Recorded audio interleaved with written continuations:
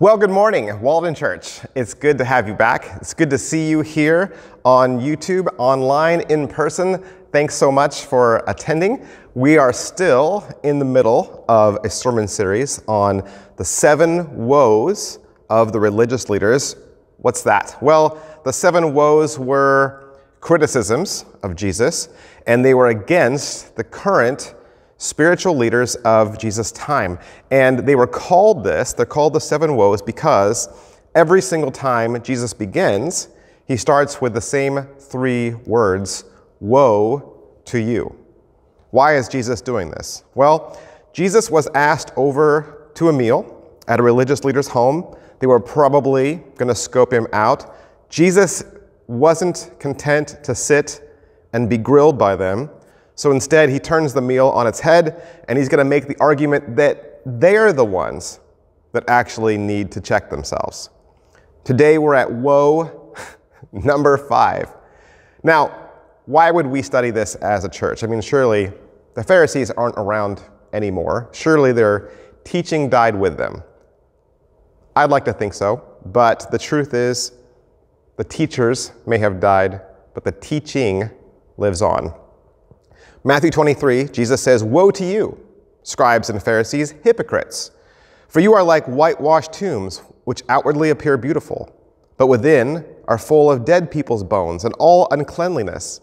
So you also outwardly appear righteous to others, but within you are full of hypocrisy and lawlessness."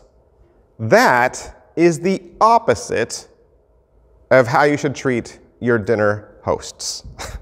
If people invite you over for a meal, it's probably best not to compare them to a grave. These are the religious leaders of his day, and he calls them tombs. He calls them unclean graves. And tombs are not happy places, they represent death. But more so, he calls them whitewashed tombs. So what is all that about? Well, this is a reference to a tradition that would happen during Passover. Passover is a huge celebration. People from all over would look forward to attending it. You and your family would make this massive road trip to Jerusalem just to attend. But there's one caveat.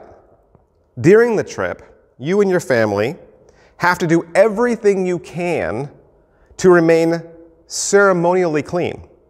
Because if you mess up along the way, ate the wrong thing, touched the wrong thing, did the wrong thing, then when you got to Jerusalem, you'd have to place yourself in quarantine. And you wouldn't be able to enter the celebration. You'd be inside, you'd be in lockdown, and you wouldn't be having fun with everybody else. So why does Jesus compare them to tombs? Well, bodies are traditionally buried outside of town, okay? And they're outside the city walls, which means that people coming into town had to be careful about where they stepped. Why? It's an Old Testament verse, Numbers chapter 19.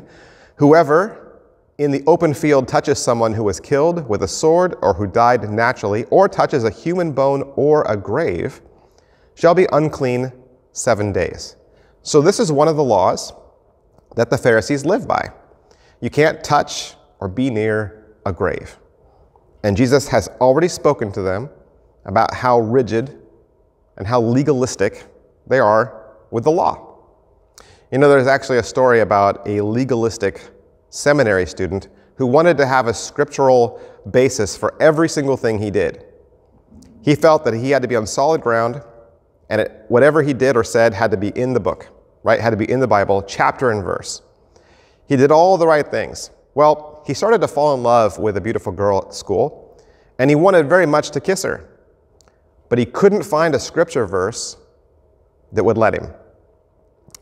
So true to his conscience that he would walk her to the dormitory every night, look at her longingly, and then just say goodnight. This went on for weeks, and he kept searching the Bible, trying to find some scripture verse that said it was okay to kiss her.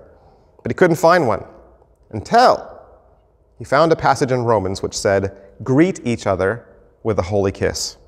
He thought, at last, I have found the passage and the authority that will allow me to kiss her goodnight.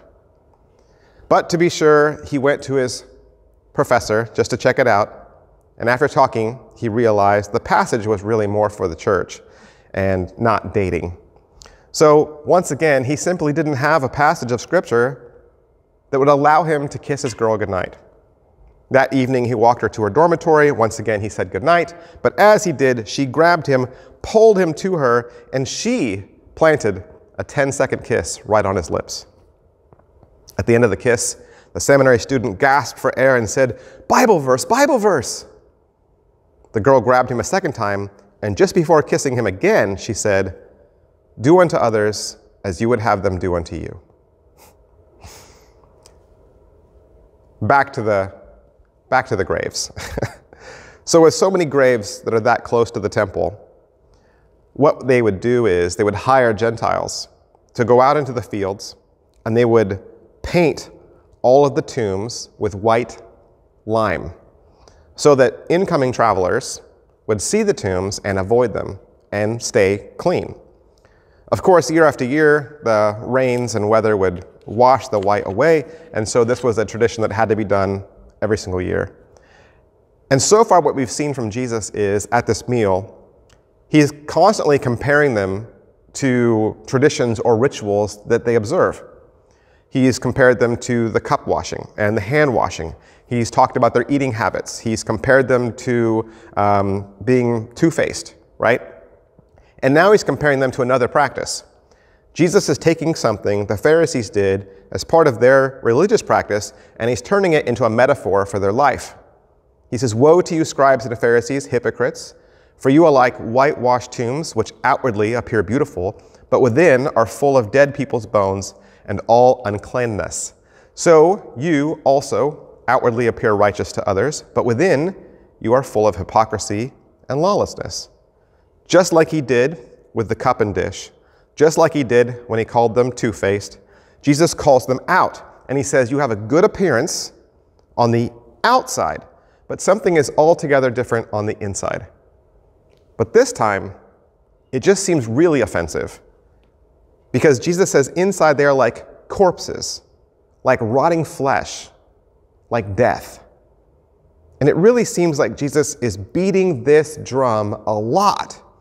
Why is he so adamant about repeating this point to them over and over? Well, it has a lot to do with their motivation, why they do the things that they do, the reason they celebrate, the reason they worship, the reason they obey. Jesus is making an argument about the religious leaders and how they just want the job. They just want the title. They just want the wardrobe and the money and the status. It's like they want to be famous and what that represents. Look at what Jesus teaches in Matthew 6. He says, "Beware of practicing your righteousness before other people in order to be seen by them, for then you will have no reward from your Father who is in heaven." Jesus warns, practicing your righteousness. In other words, the things you do, the things that set you apart, your worship, okay, the religious life that you choose. Jesus says you do it not to help, not because you love God, but because you want to be seen. Verse 2 says, "Thus, when you give to the needy, sound no trumpet before you, as the hypocrites do in the synagogues and in the streets, that they may be praised by others." It's very possible that the Pharisees, when they would walk through an impoverished neighborhood, they would literally blow a trumpet to alert people to come out into the streets to receive alms. Jesus said, you already got the reward that you wanted. You seem only interested in the earthly reward. This is why Jesus hits this nail over and over and over again, because it is something that he sees repeated by them again and again. Here's another moment. Okay, here's another moment where Jesus speaks about the same exact issue. Luke 18, he also told this parable to some who trusted in themselves that they were righteous and treated others with contempt. Yeah, I wonder who that is. 2 men went up to the temple to pray, one a Pharisee, bingo, and the other a tax collector. The Pharisee, standing by himself, prayed thus, "God, I thank you that I am not like other men, extortioners, unjust, adulterers, or even like this tax collector. I fast twice a week. I give tithes of all I get." Here, Jesus makes a caricature of a Pharisee. He says, this is your typical Pharisee. Someone who is just bragging to God about how self-righteous they are. God, thank you so much. I am not like other people. Jesus says, these are supposed to be religious people that you think are acting right, walking right, doing what they're supposed to be doing. But I say they're also filled with contempt. Remember, Jesus starts off this whole conversation, the whole 7 woes, by saying, don't act like them.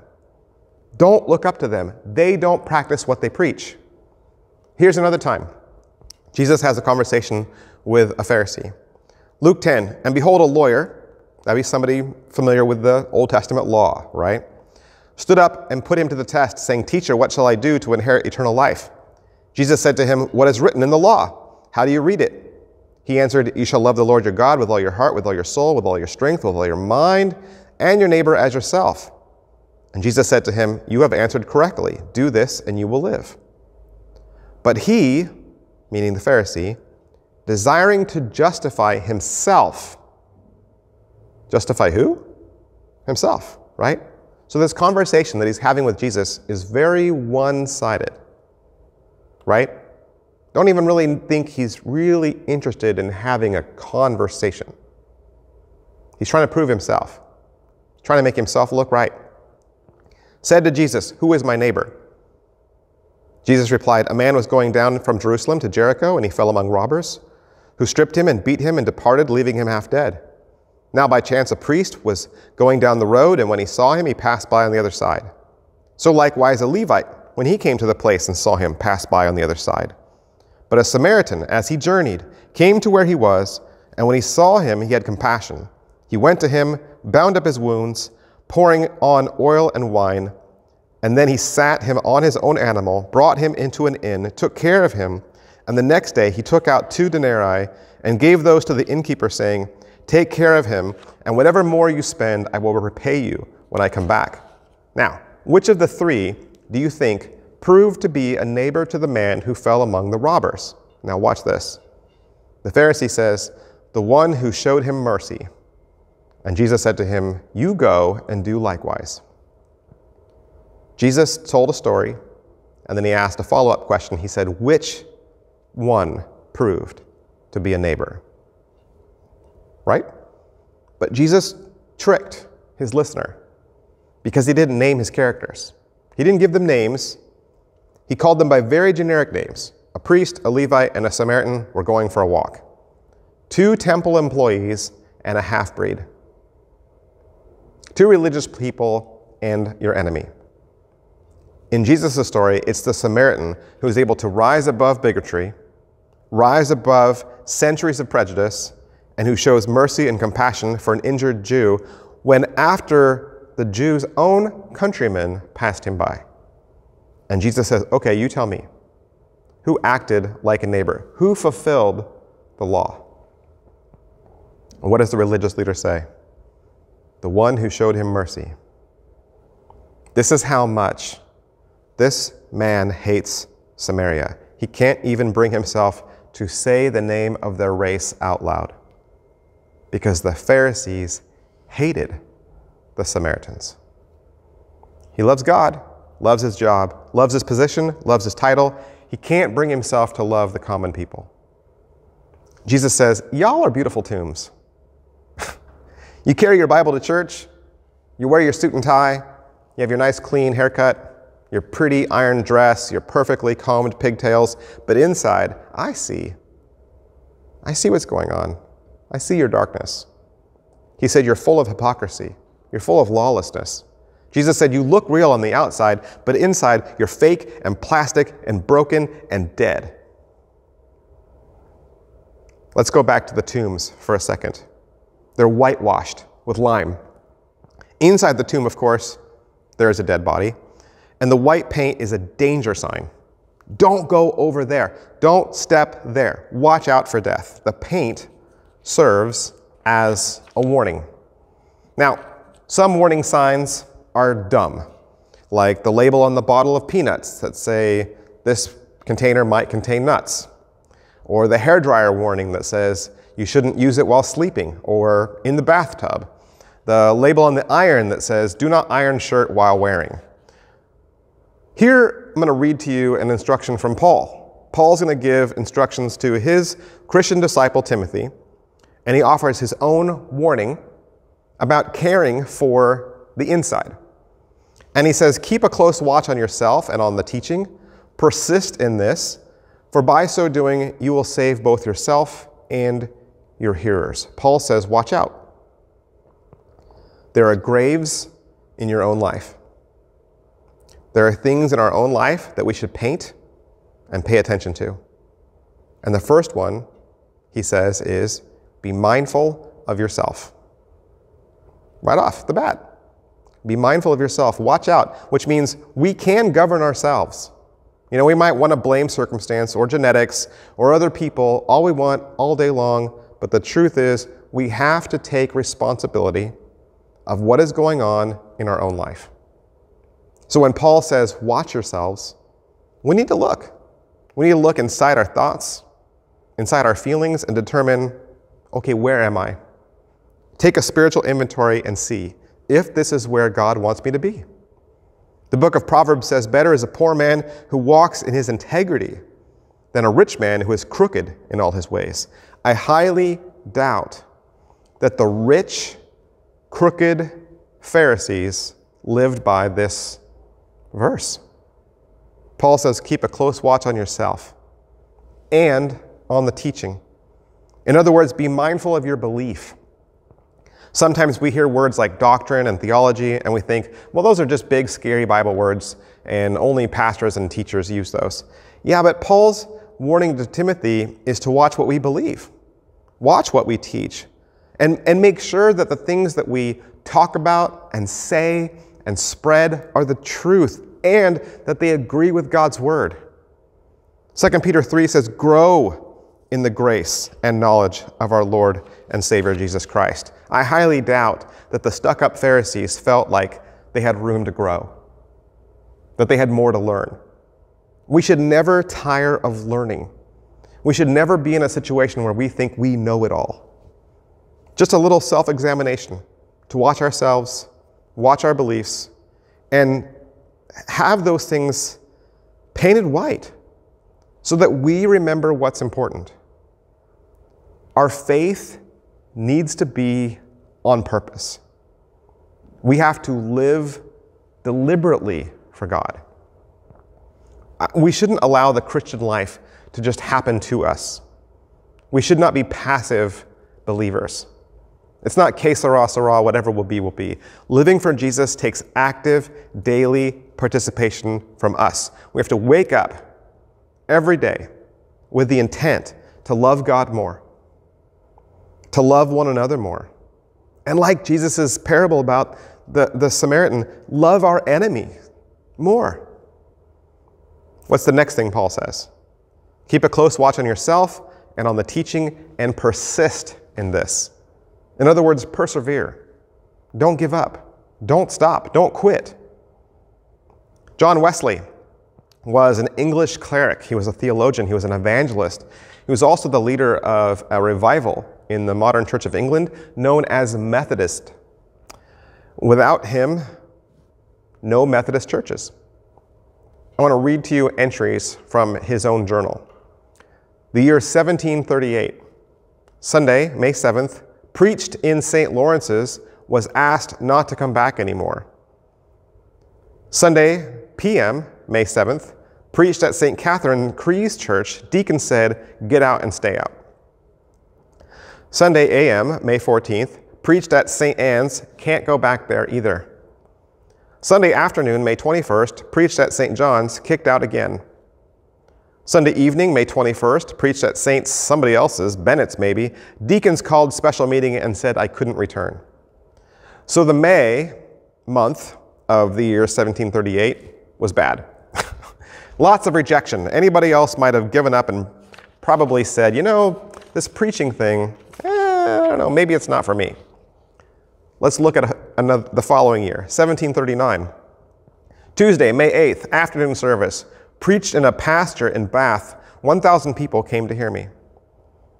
Sunday, September 9th, preached to 10,000 people 3 weeks in a row in Moorfields.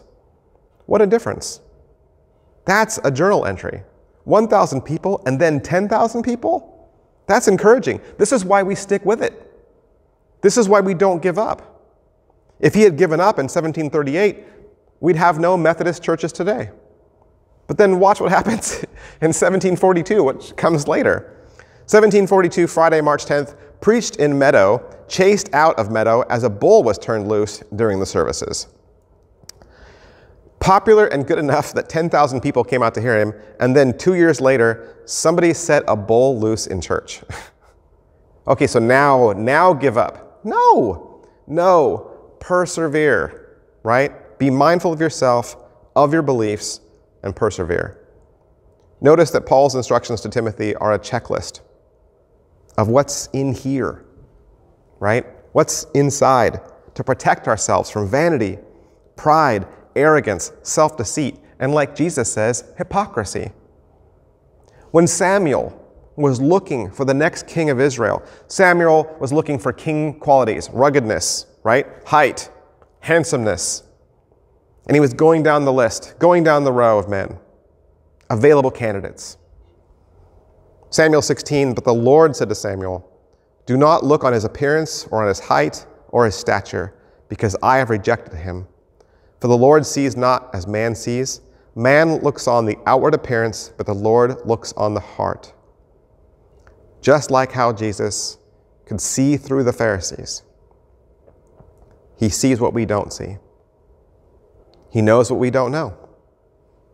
I want to remind you that there is a greater, more powerful work going on in your life. Jesus shines his light on our lives to where no human eye can see. When Jesus walked by the Sea of Galilee and he saw Simon and Andrew casting their nets in the sea, he saw fishermen. And we would have seen fishermen. But Jesus says, follow me and I will make you fishers of men. Jesus didn't see smelly or blue collar or low income or life going nowhere or young, naive. He saw future possibilities. He saw greatness. He saw potential. And ultimately, he saw students who would never quit, even to the point of death. And this is exactly what I want Jesus to see when he looks at you. Let's pray. Lord God, we thank you for the opportunity to gather as a church. Whether it's online or in person, we know that where we gather together, you are there. We continue to pray for the health and wellness of our community, through Montgomery, through Texas, and to the ends of the earth. Please rid the world of this horrible disease. Bring health and healing to those who are sick. Cure those that are on our hearts and on our minds, and be with those who are currently suffering over the loss of loved ones. Lord, we thank you for each and every blessing. We pray your protection over our students and school teachers as they return to school. Keep our first responders safe. And thank you for every blessing of wealth and health that we get to experience in our lives. We love you so much. In Jesus' name, amen. Hey, thanks everybody for watching. Don't forget, this is a YouTube video with a link. You can copy that link and post it to your own Facebook wall. You can share it to your friends and neighbors, or share it to the neighbor's wall of someone who you think might be encouraged by this message today. Thanks, guys. I love you.